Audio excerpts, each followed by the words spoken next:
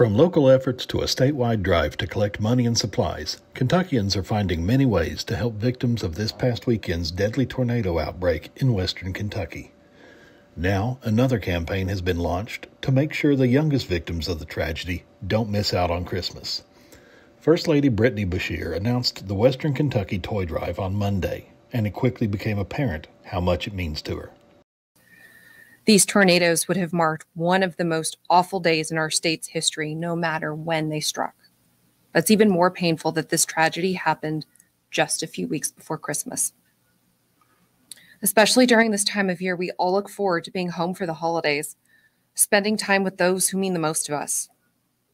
Now, many of our families don't have a home to go to, or even worse, they've lost someone they love who made their family whole.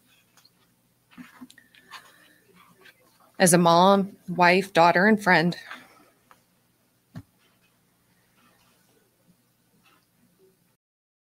the Toy Drive is seeking donations of toys, books, electronics, and $25 Visa or MasterCard gift cards. The items are being collected at Kentucky State Police posts and other locations.